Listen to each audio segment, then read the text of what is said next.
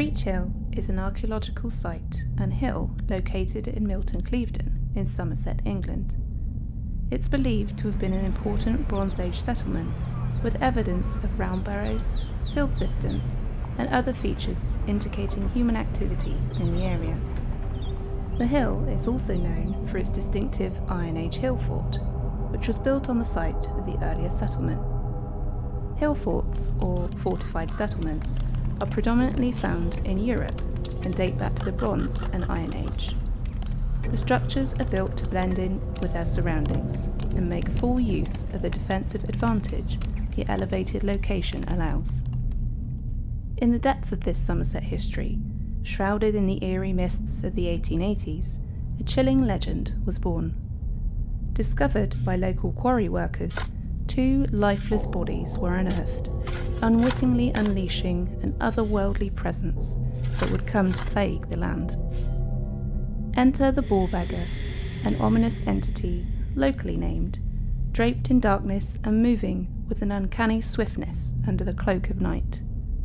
Its phantom footsteps reverberate through the hills, defying reason and leaving behind a trail of dread. So the story goes, one fateful night, a weary farmer found himself face to face with the Ball Beggar on a desolate road. Driven by compassion and thinking this figure was merely a lost traveller, he approached to offer help, only to witness the form rise menacingly from the earth.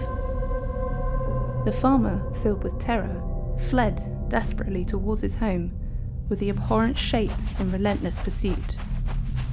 Finally reaching his door and the safety of his house, the farmer and his terrified family watched, through the window, as the menace retreated into the darkness, its laughter echoing wildly in its wake.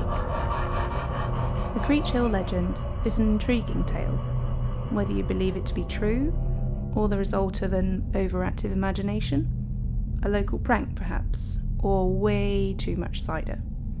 Whichever way you lean, should your curiosity be piqued and you find yourself at Creech Hill, risking the vengeful wrath of the Ball Beggar, don't say we didn't warn you.